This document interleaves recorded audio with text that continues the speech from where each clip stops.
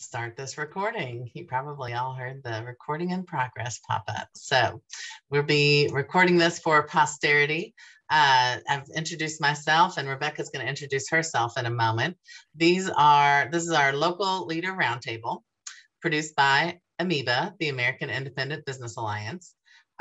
We're having these calls to bring our leadership around the country in the buy local movement together to share best practices, to get to know each other, to hopefully help grow the movement by sharing with each other and building that community. Amoeba is a member-supported organization, so this call is one of the many benefits that are part of being a member. If you're not a member yet, I would certainly encourage you to consider it, and I'm happy to chat with you or pass you along to the appropriate person to talk about that. We rotate these calls. We do 3 different types of calls on the second Thursday of every month, except December.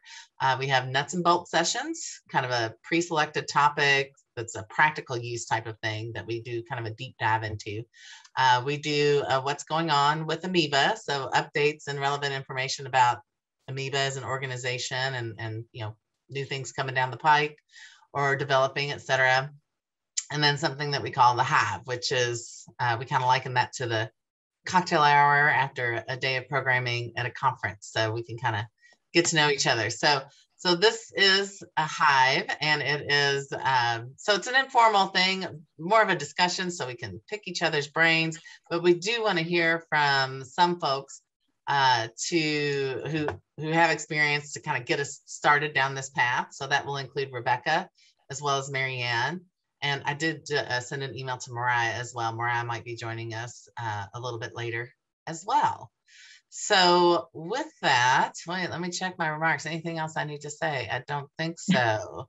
So let's see. Rebecca, do you want to introduce yourself first, or should we hand it over to Marianne, or how? I'll introduce myself, and then I'm going to turn it over to Marianne. So Sounds I'm Rebecca Melanson, and I was a founder of the Austin Independent Business Alliance over 20 years ago, and was the executive director for 10 years, but I left about 1.5 years ago. So April, welcome. I'm so glad to see you here. And I now am on the board of Amoeba, and I, along with 2 partners, run the Local Business Institute, which is a national nonprofit. But I'm loving my work with Amoeba and happy to share whatever knowledge, experience, insights, big mistakes I made, anything, with everybody here for sure. But first, I'd like for Marianne to go first. So I'd like to introduce Marianne Miller, who is is the Stay Local Program Manager in New Orleans. And I know New Orleans has lots of experience in getting city funding, and I've always been amazed at the stuff that y'all have done. So Marianne, you want to take it away and tell us about some of your experiences, and then I'll come back and talk about Austin a little bit. Thank you, Rebecca, and thank you, Jennifer, and thank you, Amoeba. I'm really excited to be with all of y'all today. The relationship that Stay Local has had with the city of New Orleans for this specific type of funding that I'm going to talk about predates my experience here. It's over 5 years of an annual contract that we renew. Stay Local has been the Independent Business Alliance of New Orleans since 2005, 2004, 2003. It's an initiative of the Urban Conservancy. So when you talk about our positioning with the city of New Orleans, we do have potentially a little bit of a different setup in the sense that we are under an umbrella of another organization. But the agreement that we've entered into with the city of New Orleans has always been a Stay Local. So I think for apples to apples comparison, it's fair to move forward with that thought. And Stay Local is a longtime Amoeba member.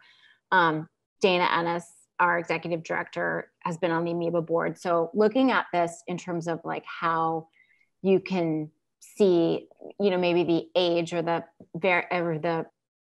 relative health of your organization, I don't think is as important as looking at sort of how this came to pass 5 or more years ago and where we are today. So I won't take too long, but I want to make sure to hit those points. So agreement that we have with the City of New Orleans is a cooperative endeavor agreement. So on the order of where we are formally, it's on the less formal side. The opportunity to enter into this agreement came from really a responsive position, and the extent of our services to the City of New Orleans has always remained sort of the same, but it's kind of by design, and it's a good situation. So we currently provide outreach and marketing services to businesses that are in a position where they are experiencing a shock. Where they're experiencing a shock or stress or some sort of difference based on a planned improvement that the City of New Orleans has scheduled. So planned and scheduled, those are the key words, right? The City of New Orleans may hold a public event 5 to 6 o'clock at this church at this time because we're going to do some road improvement in your area. Well, no one sees that. That is not top of mind. And the business owners in the affected area are the last, sometimes they feel like, to hear about this, right? And so rather than entirely ask the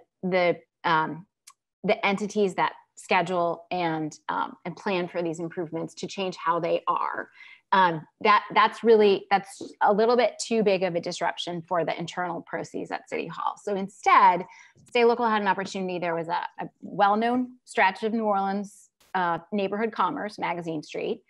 There was a very well-loved few blocks that were exceptionally disrupted by road work, by road improvement. And there was the sort of, pop-a-mole effect of all these business owners trying to reach their council person, and they're this and they're that. And it was like, boop, boop, boop, boop, boop. So bringing the problem to the attention of the public officials is more of what State Local was able to do. First, we were being asked to help, and then we were able to say in a also responsive way, because this had already started, look, we're going to put together a proposal. We're going to approach economic development. There's got to be a way to manage the messaging better. And so that started our multiple years of having a contract renewed. It's never been more than $20,000. It's been lower than that. Right now, we're in a mid-year contract that started because of budgets and things with COVID. It's only May to December for $13,000. So that was done sort of on almost like what it would be like if it were a full year rate. And so what's important about that is we have dealt with more than one mayoral administration. We've dealt with mostly the same people at the heads of the city departments, but our funding has come from the Department of Economic Development. And so economic development is able to say, okay, these are shocks and stressors specific to business. We need to be able to tell business, we are responding to you. And rather than the whack-a-mole response way, it's now we're able, because of enacting this agreement and continuing it, it's that we're in front of it. It's that we can tell businesses ahead of time. This is what's happening. These are the dates. This is the approximate length of time.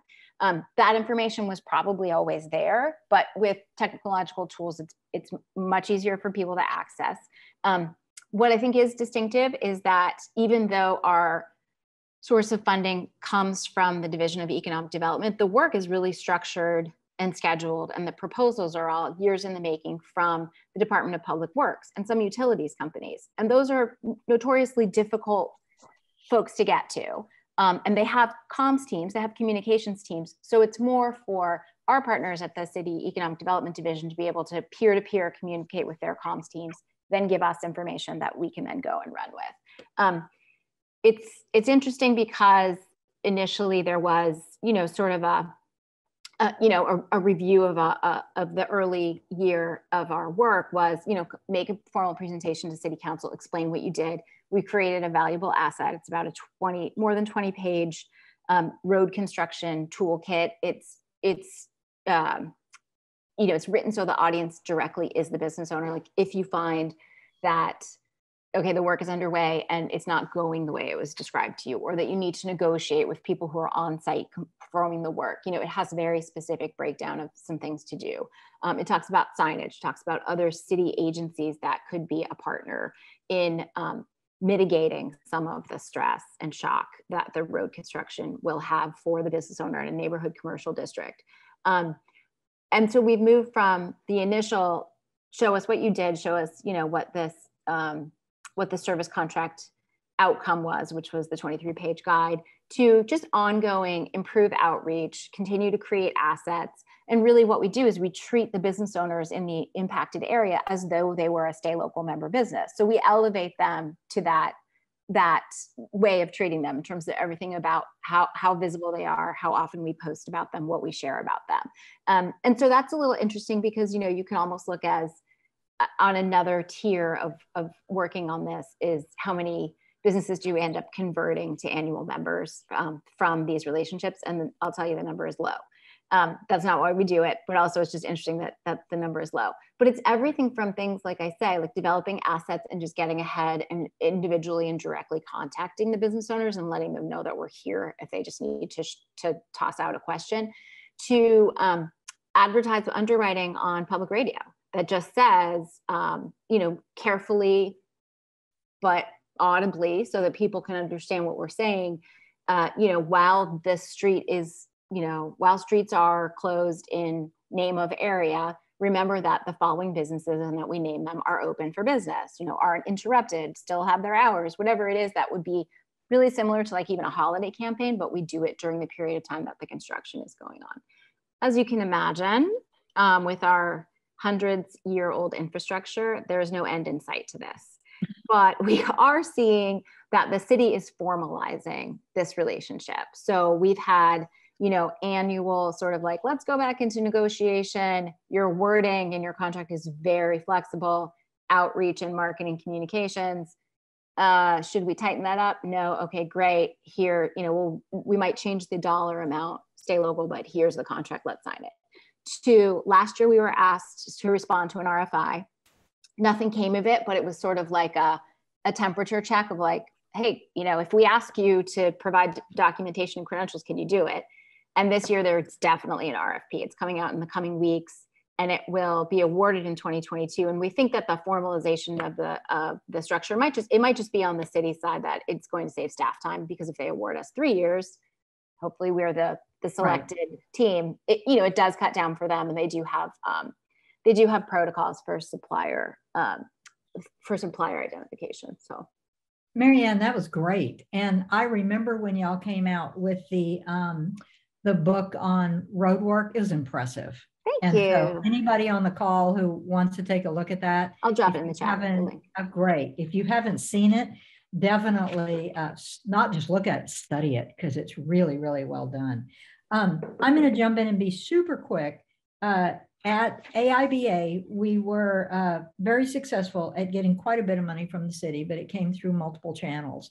So we got hundreds of thousands of dollars a year in some cases, but every single thing is based on relationships. So build those relationships. Find your champion on your city council who will go to bat for you. Make friends with department heads. That's something that took me too long to understand, because they can totally help you or totally thwart you one way or the other. We received money in 3 different ways. One was economic development money, and that's where relationships really help, because delving through, city documents that can be measured in feet thick is tedious and time consuming. And sometimes you read it and you still don't know what it said. But having an advocate, making a friend of someone who will tell you like, hey, this money's coming up and it's this program and it seems like y'all might be able to fit in there somewhere, is a huge asset. The key to that and other city programs, at least for me, was they're not there to support you, as sad as that sounds, and as we don't want to hear that. They're there to achieve their goals. So when you can find a way to make your organization help them achieve their goals, that's where you get their money.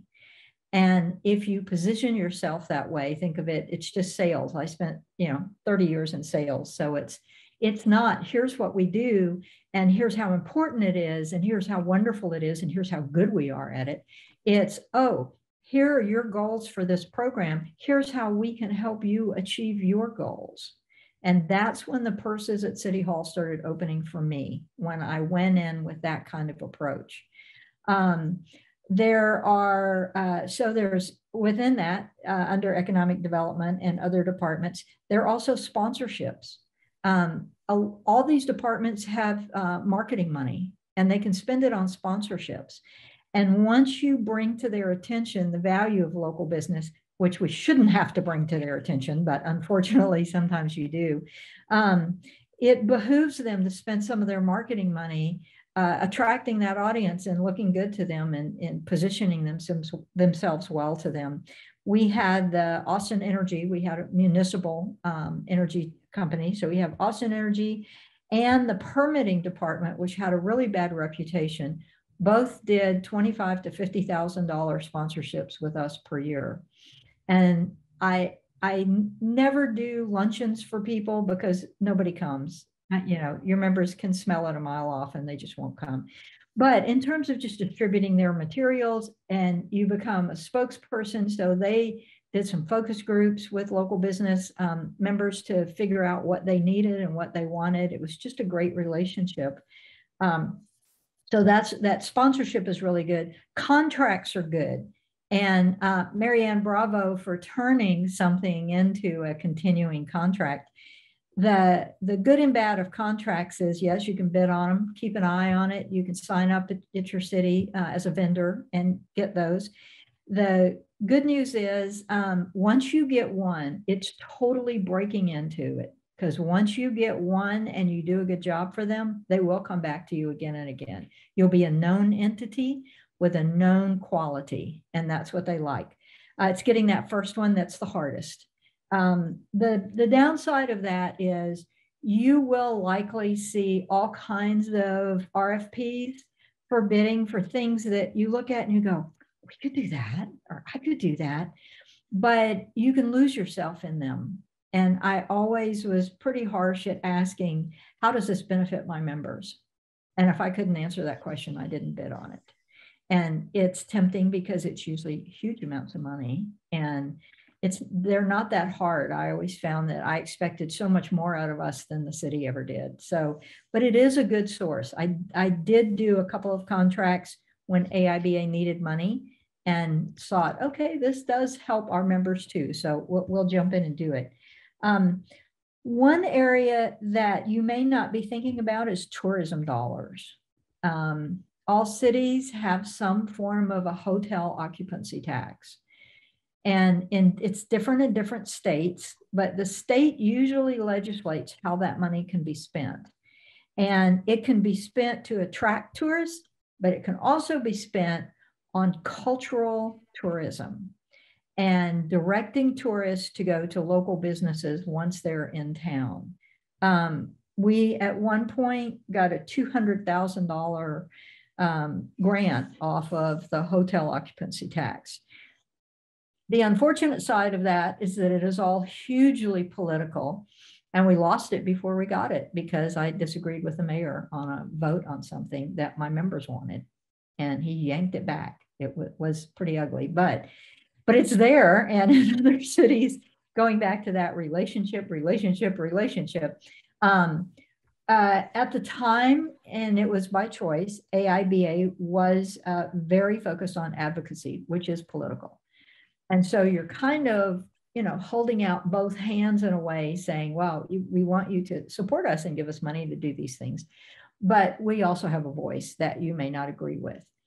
If you aren't as political as we were, you're much safer with those contracts. But that's a choice that everyone makes. So poke around and look at what's available. I think the two key things that I would say are make friends everywhere. Go to the permitting department and ask how you can help them serve local business better. Going back to what Marianne said, I've never understood how a city the size of Austin, with the kind of budget they have, they are the worst communicators on the planet. And you think you guys could just hire amazing people for marketing and messaging, and they just don't. And they're so bad at outreach that it's a natural opportunity for anybody on this call who represents an audience to to be, and there I think the key is to be a trusted voice, not just say, sure, I'll send your email out, but to help them understand that your members trust you and they trust what you tell them. And so it's coming, the message is coming to them from a city that unfortunately they largely don't trust, or you, which they largely do trust. So that's just a quick and dirty how we did what we did, and how we were able to break down some of those barriers. A really odd, unexpected thing that happened is once we got the first big sponsorship contract from Austin Energy, I knew the people in the permitting department pretty well. And there was this little kind of competitive edge. It's like, well, we want what they have. How much does that cost? And who knew that city departments would act like, children? And so I said, well, here's what they're doing, and here's what we're doing for them for that. Is that something you would like? And they're like, we want what they have. And that was more often than I would have thought. So don't assume that they're big professional adults. And on that note, I would like to introduce Mariah McKay, who I see Mariah is on the call now. Mariah, I have always called you the director of the Spokane Independent Business Alliance, SIMBA. But when I was looking at one of your emails, I saw, is this a new title that you have, or did I just miss it for all this time? I love it. So introduce yourself with your new title, because it's fabulous. Hello, everyone. Sorry to be a little late to the call. I had a critical family conversation this morning over here on the West Coast, but glad to hop in at an opportune moment. I'm already getting little reminders and stimulating thoughts out of what Rebecca has offered, so thank you.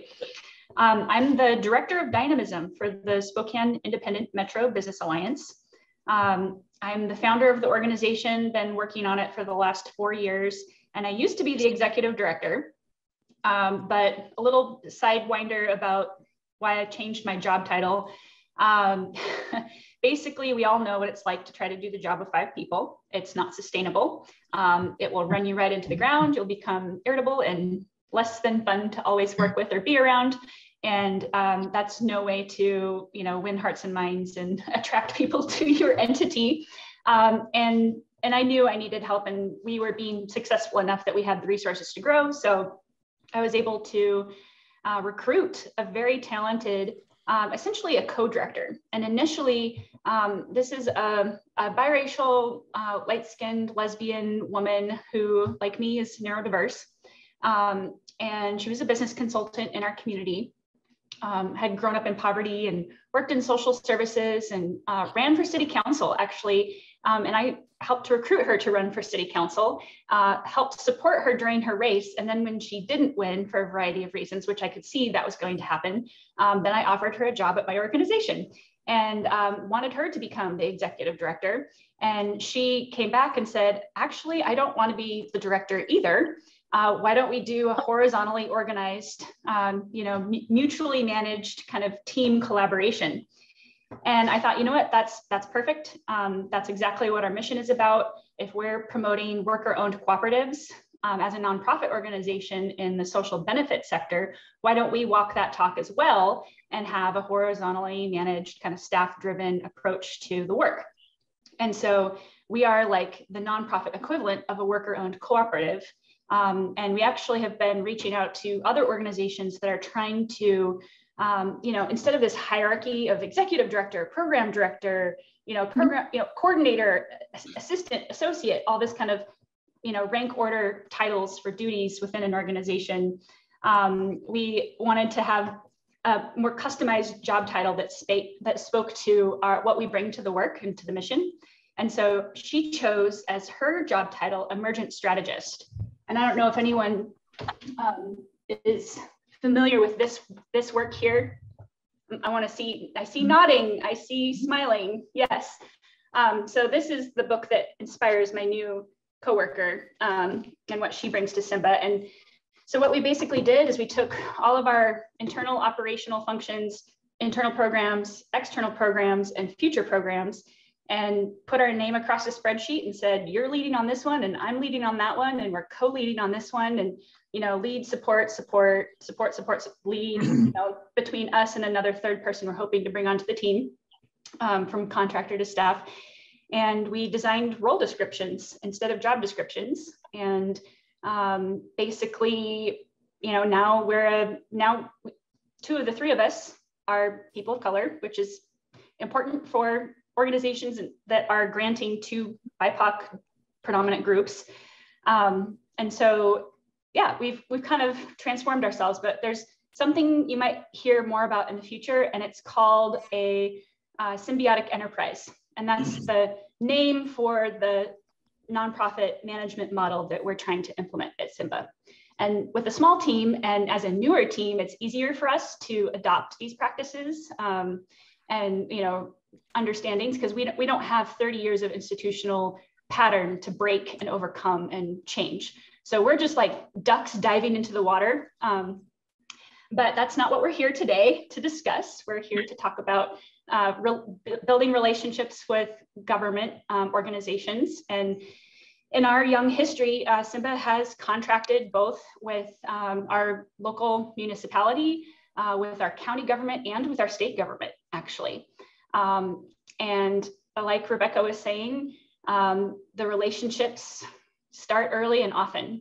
I was only able, so I guess the first big government contract we received was a CARES Act budget, which ultimately the first installment was $300,000 and the second installment was a bonus round of $125,000. So we had a total project launch budget for our Buy Local campaign of $425,000 that all had to be spent in like 3 months, basically, start to finish. So that was insane as a sole staff person organization. But I was, I have a lot of relationships in my community, and I was able to turn to our members and hire a lot of contractors with specific expertise to spin up 3 components of this campaign.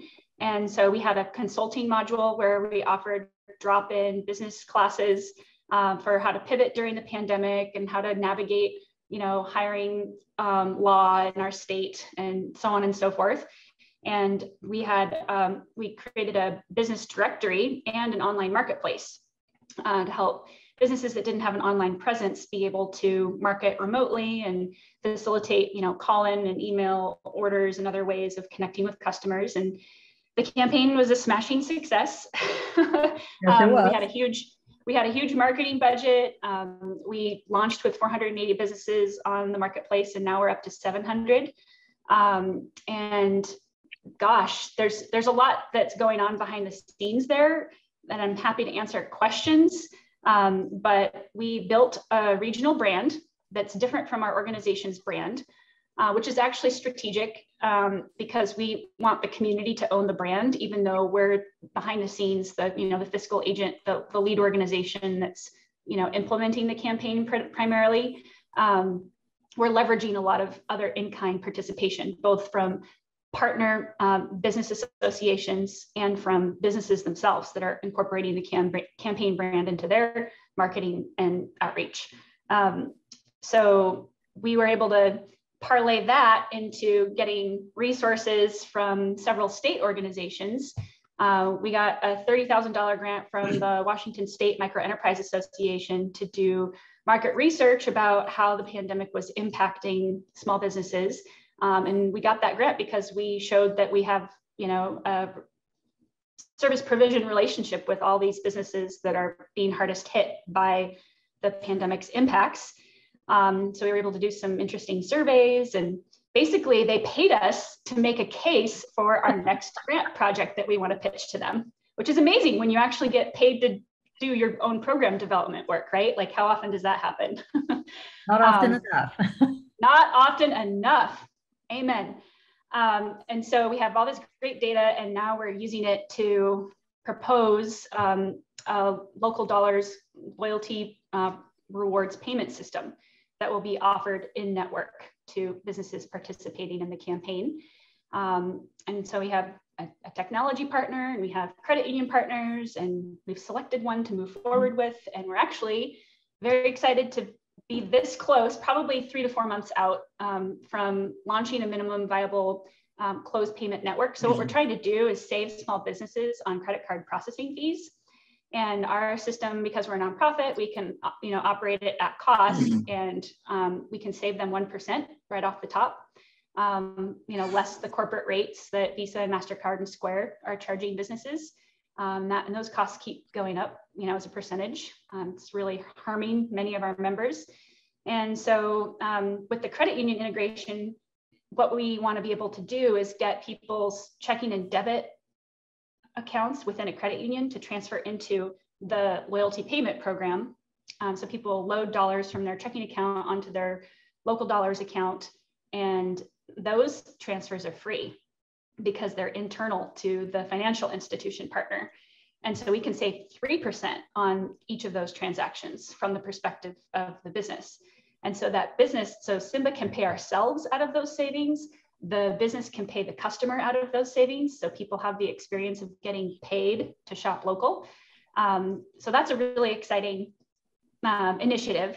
And there's things like, credit union foundations that actually fund these kinds of, it's called FinTech, financial technology projects to strengthen, the cooperative, because credit unions are co-ops, right? And that's part of our mission is to take the profit out of the banking industry and, have it be more of a nonprofit distributed ownership model. So anyways, we were able to then get a massive state contract through, and if your states don't have a program like this, I would suggest you advocate for one. In Washington, it's called the Small Business Resiliency Network. And our State Department of Commerce is actually contracting with small business alliance and membership-based organizations to provide outreach and technical service around, pandemic response. And so they started with, 16 organizations. And oh, by the way, because I used to work for the Director of Commerce when she was a Senate Majority Leader in our legislature, I was her legislative aide. I was the first one to get the call to be invited to receive money for that contract. Relationships. Ding, ding, ding, ding. Relationships. Exactly. And it was actually, this is just to show you, not a small world, but about to the point of relationships. It was her husband, who works for the city of Spokane as the council's attorney, who gave me the call on a couple of weeks ahead of when they announced the CARES Act money and said, what could you do with $150,000? What could you do with $300,000? And I was like, well, shit, I better come up with an answer to that question, And so he tipped me off and got me ready to apply before anything was publicly announced, because we have this political alliance behind the scenes. And, you can say, oh, you'll do better if you're moderate and you're not as political. I disagree with that. I only have the opportunities that I've won for my organization. I've only been able to hire coworkers because I am political and clear about my values. People join Simba because we have progressive values around investing in people and being better stewards of the environment. We have an intersectional racial justice lens that we represent proudly and engage in education around. It's not something to shy away from. And, there was a point when we first started where there were, I don't want to throw anyone under the bus, but you know what, I'm just going to say it. There was directors from Amoeba who said, you shouldn't include race in your mission because that's going to scare away members. And I said, you know what, that's not why I'm starting this organization. I will quit this organization if racial justice is not a part of our mission statement. And so we proceeded, and it served us very well. So if you understand the landscape you're operating within, you can, do things that people didn't think were possible. Because in too many spaces, people on the left aren't engaged in business circles, right? Yep. And so in my community, that is critical, the Venn diagram. That's a critical place for us to be in the middle, where we have progressive values, but we are an association of business owners. And so we can actually propose economic policy that is compatible with the agenda of our progressive majority city council. You know, now there was an example where we, in my private life, I campaigned for a mayoral candidate who wanted us to apply for planning department outreach dollars to do neighborhood canvassing to help the community come up with a re-envisioning plan for freeway lands that were seized by eminent domain in a predominantly BIPOC neighborhood, and figure out how do we get the Department of Transportation to turn this land back to people of color-led community organizations, and then build affordable housing that they can run in perpetuity as an organizational asset. And that would have been a really cool contract to work on, but our candidate, our mayor, didn't win. He lost by 857 votes. And the mayor who did win is a Republican. And we had a proposal to do some work with our health officer with the health district, actually doing site assessments for COVID risk in small business environments, you know, restaurants, small scale factories. You know, we actually had a software from a local university that modeled the floor plan and could calculate, you know, where there was too many bodies in proximity to each other. And we have other members who are occupational safety assessment specialists. And this could have been a great contract for those members to participate in this project. Well, it didn't move forward because, you know, the mayor put the nix on it because we're not on her team. And that's okay. We don't lose any sleep over it. We just keep putting in the bids and we keep spinning up the projects. And honestly, we created a whole coalition called the Business Equity Coalition of the Inland Northwest, or BECCN Coalition for short. And it, you know, and this is a subset of our Live Local Coalition, right? So the Live Local Coalition is the buy local, the 9 organizations that are part of our buy local campaign. And that's industry groups, mostly in the arts, neighborhood business district groups, and other demographic chambers. And, you know, SIMBA as an IABA, we are none of those things, right? We're an independent business alliance like all of you. And so we were the natural convener of all these other types of constituents to create the Live Local Coalition. And then within the demographic chambers, we created the Business Equity Coalition, right? Because the industry groups and the neighborhood business districts don't necessarily have racial justice and equity as one of their core mission components, but these groups do and did. And so now, you know, SIMBA is helping them participate in our regional CEDS planning process, like, you know, community economic development planning, whatever, you know, what it's called. And we're able to put our finger on the scale in a way that we couldn't before because we weren't internally organized. We weren't able to speak up to, you know, the white establishment. And now foundations are throwing money at us because we created this vehicle to have these conversations that are long overdue. And we didn't have the internal consistency and like agreement and plan to voice the concern, you know, voice the real structural issues that have to be overcome. So now we're going to go to the Department of Commerce and say, hey, we'd like $80,000 to fund a study on business equity in Spokane County. And we'd like to pay all of our coalition partners to do outreach into their communities, to collect stories, to collect data, to measure the scope of the disparities in business ownership, business profit margins between different demographic communities, spatial distribution of where these businesses are located in our city. You know, can you have a desert of BIPOC businesses just like you can have a food desert? The answer is yes, but no one's even ever tried to measure that before, right? And so we want to create that work for ourselves because that's how we get to propose our own solutions for how to overcome those issues, right? And then we can actually practice business equity instead of just paying a bunch of lip service to it.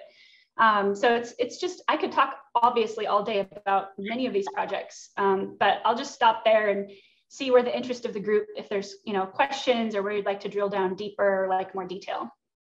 Well, Mariah, you are always such an inspiration. Not only that you were able to get this money, but the programs that you do with it are just amazing. And It seems like every time I talk to you, you blow me away with something that you've done.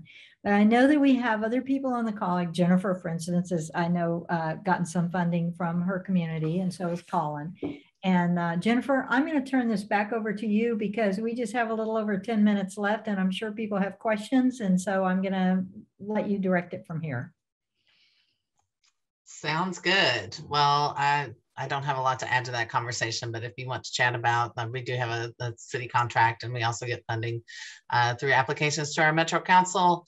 And then we have also done contract work for our Metro Council people. So, just a variety of ways to engage with the city to accomplish your goals and their goals, and where that intersection is always great. I do want to bring up just one from the chat, sorry. Is it reasonable from Stephen to ask for serious dollars to offset the impacts of street closures for months on end that devastate local business? I think anything is reasonable these days. I think that, does anybody want to chime in on that question? I know Marianne is certainly the expert on street interruptions. Well, I'll tell you, it just depends what form it takes. It's just too complicated to get into, but locally, I think some of the federal funds that trickle down are not going to end up being used in the ways we would have hoped. But what I will say is it's just ongoing. So because of the pandemic's potential to impact Mardi Gras, and because Mardi Gras strongly relies upon public service in the form of police, there is a potential that businesses would be impacted, because businesses who count on a certain amount of their revenue coming from Mardi Gras parades literally passing in front of their door, those routes may change.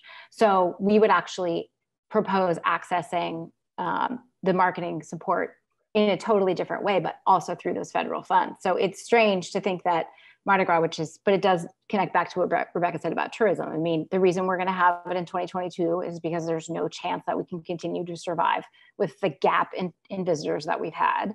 And so by hook or by crook, we're going to do it. So does that mean we need to change routes? Yes, everyone would absolutely, that's a baseline.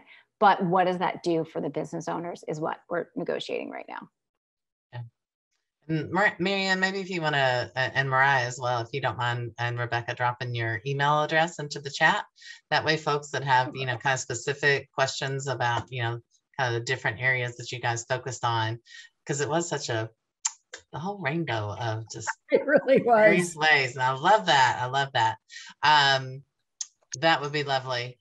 And let's see, some other questions.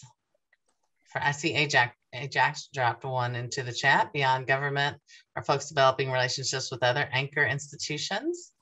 And anybody want to speak to that? I just put in the chat, but I'm especially seeing that in cities where with anchor institutions in terms of procurement issues. There's so many cities that are now trying to figure out, they're scrambling especially to at least be seen or hopefully actually be supporting businesses owned by people of color. And procurement is seen as one of the key ways to do it. So the anchor institutions, some of them, especially if you can help them build a community around that kind of support, are eager for the training, for the best practices around how do I do business with small businesses that are local. They don't necessarily, they might have the impulse to do it. They don't necessarily know how. And I think that's where local first organizations can be super supportive in a way that is not necessarily consumer facing, but still really impactful. Yep. All right, the floor is open. Go ahead. We actually got really ambitious in trying to punch above our weight and applied for a Small Business Administration Community Navigator grant. And we didn't just apply for one, we actually applied for two. So there was the tier 1 package that we did with ASBC and Amoeba, and then a partner with, other partners within our 2 coalitions we've created, did a local tier 3. Neither of those came through, but for the tier 3 application, we basically worked with our local community foundation as the hub. So that's an example of an anchor institution partnership. And they're actually, so Simba successfully now, I've expressed frustration with the crowdedness of the ecosystem in my county on these calls before, and I'm really happy to now report back that we're going to merge with one of those organizations next year. So our LGBTQ chamber and Simba are going to merge into one super organization as of Q3 next year. And I know you're like, well, why don't we work closely together? Why do we all have to have our own, fly in our own little flags and be so scattered? So this is a rare example of partners actually being able to merge to build capacity. But all of that's happening through the kind of coalition building that we've been doing in the background. I also forgot to say we are applying for ARP funds. One, to fund the organizing to set up our Local Dollars network for the Live Local campaign. And the other proposal is basically a straight ripoff of AIBA's IBIZ Districts program in Austin, Texas. So we're going to be pitching the city on having Simba be a contractor to run a Live Local Districts program. And that would formalize our support of working with our neighborhood business district partners and incorporating their events, their businesses into our Live Local platform in one place where visitors can actually discover it. Marvelous. I see Lauren commented as well. I would love an amoeba roundtable on nonprofit mergers. Maybe that's a topic for another local leaders roundtable, because yes, I think we all feel sometimes there's so many. So many. Oh, and Ellen responded with a book about this particular topic. So excellent. Let's check that out. All right. Well, I don't know if you're like me, but my head is spinning a bit with all the different ideas that I've jotted down. So I'm really looking forward to Rebecca's notes so I can process this a little more thoroughly off call. And so glad to be building this community where I can reach out to any of these folks and benefit from your experience. So just a reminder, I do, when you see me looking down, I'm not playing solitaire, I'm taking notes on everything, because I do write an article about each local leaders roundtable, and then we put the video up online and put an article in the next newsletter, which will be out next week. But the article is always on the website under member news, and keeps everybody, with some links, and gives everybody a nice wrap up of those ideas. And we won't have a local leaders roundtable in December, because we figure everybody's super, super busy in December, and it's a good month to sit back for a bit. But Jennifer and I are going to get together and brainstorm ideas for next year. So if you've been on these calls and there's something you'd like to see, I just made a note of nonprofit mergers and send it, just email it to one of us, and we'll include it in our list of things we're doing next year. Thank you all. This was great. Awesome. Any other burning questions we have before we wrap up, or thoughts to share? I have a point of concern that applies to the entire network. And that is, last night I went to a business networking function for our regional lifestyle magazine. I got the 20 under 40, thanks guys, that was really nice. While there, I was talking to another award winner who's the CEO for the Spokane Valley Chamber of Commerce, which is a mainstream big business chamber. And he told me that he was really jealous that we started the Live Local campaign and have had all this success with it. And he thinks that Amazon has already won. And if you can't beat them, join them. And he's been in talks with local Amazon representatives who are trying to create a local marketplace, an Amazon branded local marketplace where they feature only local businesses. So fucking Amazon wants to try to scoop the niche we've carved out for ourselves. And I think this is an existential threat to what all of us do, and we need to be prepared for it. And if you're not already, I put the website for our campaign in the chat. It's not sophisticated. We don't get between the customers. We can't track the total number of sales like Amazon does. And we're certainly not in the business of underpricing those products, for our own profit, obviously. But because we don't have the sophistication that Amazon does, our our tool is a very modest intervention. You know, it's like David flicking a pebble in the face of Goliath, but we have to figure out how to build this capacity and try to own the space so they don't also own what we should be creating but aren't. Does that make sense to everyone? I think that's something that somehow we need to have a strategic conversation about and figure out when they're going to launch this, because they have millions of dollars to throw at it. They could just put us all out tomorrow, you know, and the community, I don't think, is educated enough to be like, well, hey, they're helping local businesses. What's wrong with that? They don't understand the deeper monopoly issues and antitrust issues that some of us are aware of. So I'm really concerned about that and be interested to get reactions for what other people think.